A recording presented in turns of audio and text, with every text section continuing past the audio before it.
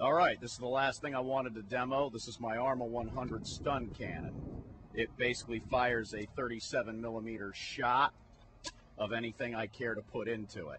I'll show you some of the rounds that are supposed to go into it. And this unique cartridge is a peanut butter and jelly sandwich. I prefer to use strawberry jelly. Strawberry jelly seems to have much more cohesion than grape jelly. It's also being propelled by a CO2 cartridge. I'm not really sure what we use it for, but I like to shoot peanut butter and jelly sandwiches out of my ARMA 100. So let's give it a try. Peanut butter and jelly, the ultimate deterrent.